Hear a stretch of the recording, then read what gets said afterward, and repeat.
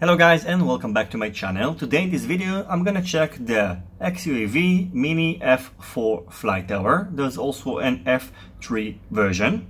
This is an all-in-one flight controller that has an ESC, PDB, flight controller and also a video transmitter. Inside the box we're getting these two Exuav cool stickers. The flight controller is an F4 Omnibus flight controller. The 4-in-1 ESC board is a 20 ampere BlheliSuit D-Shot compatible board, and we're also getting the VTX, which has a selectable power output of 25, 100 and 200 milliwatts. We're also getting this bag with this IPX antenna, which is connected to the VTX, and all the spacers that are needed, including these useful rubber O-rings. We're also getting this 220 microfarads capacitor, and if you choose to use it, which I think I'm going to use it by the way, you will need to solder the longer leg to the plus and the shorter leg to the ground pad. In this package you're not getting any JST or XT30 connectors, so you will have to buy your own one. Now I haven't yet decided which frame I'm going to use this flight controller with, but I'm going to quickly connect everything up and then we can see how it compares to the Ishin Minicube and also to the AGLRC all-in-one controller.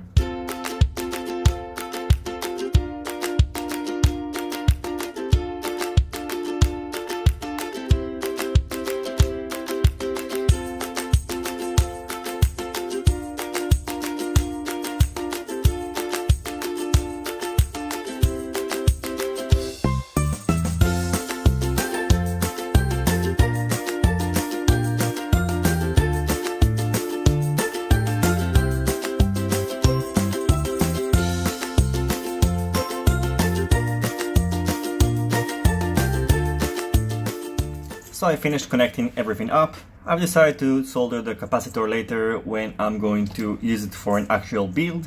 I've also connected the IPX connector of the antenna and I soldered this JST connector in order to power it up. This flight controller supports between 2 to 4S Lipo batteries. So let's power it up and see that everything is working correctly. So the board powers up.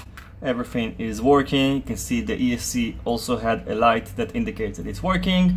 We have the flight controller that is blinking, and on the top we have this VTX. In order to configure the band and channel, you will have to use this button over here, and these three indicators are going to let us know what is the band, channel and output power that we're using. The right one indicates the channel, then the middle one indicates the band, and the left one indicates the output power. Setting up the channel is done by pressing this button until the blue indicator is going to start flashing. Then you can cycle between 1 to 8 by short pressing it. So for example, now it flashes twice, which means we are on channel 2. Setting up the band is done also in a similar way. You have to long press it until the green indicator flashes. Then you can cycle between 1 flash stands for A, then you have B, E, F, H and R. R is 6 times that it flashes. In total you have 48 combinations, which stand for 48 channels.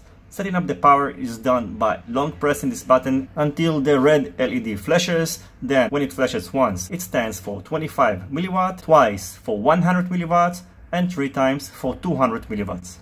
I got it to work and I want to show you how to make sure you are using the correct band, channel and power output. So once you plug it, you're going to see that these buttons are going to flash together. So now they flash together for 3 times. Then the right one flashed for additional 4 times, 1 time together with the middle LED indicator, which indicates that the blue indicator flashed total times of 7 times. So the channel is 7.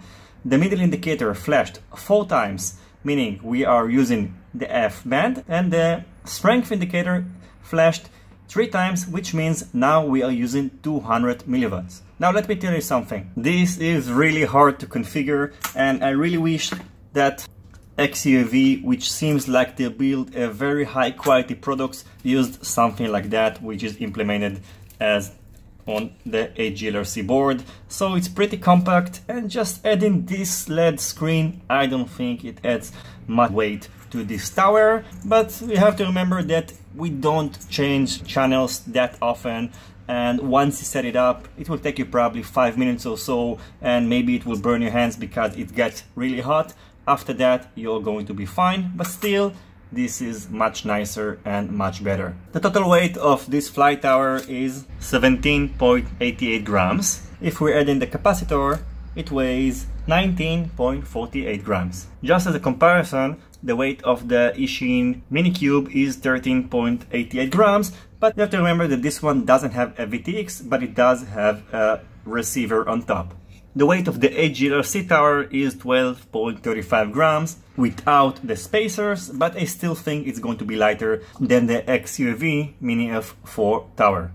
Let me guide you through the connectors of this flight controller. On the middle we have the receiver connector, the right pin is the ground, then the 5 volts RC in, and on the left we have a 3.3 volts output, so you can plug your DSM or DSMX receiver. The bottom connector is the LED and the buzzer connector.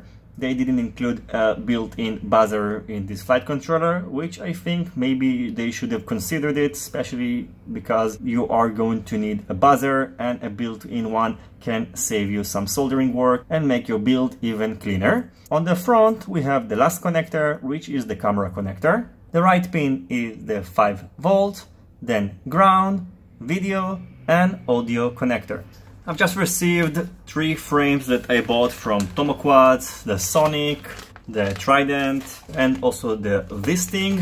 I'm going to use these 2 flight controllers in 2 of them, and maybe I'm going to use the Minicube also in the other ones. I still haven't decided which setup I'm going to use, but soon I will be able to test it out and tell you which flight controller in my opinion is the easiest and the best to work with. I hope you enjoyed this video and you find it useful. If you have any questions about this flight controller and even these 2 flight controllers, feel free to ask it in the comment section below. Don't forget to subscribe, and I'll see you on my next videos. Goodbye.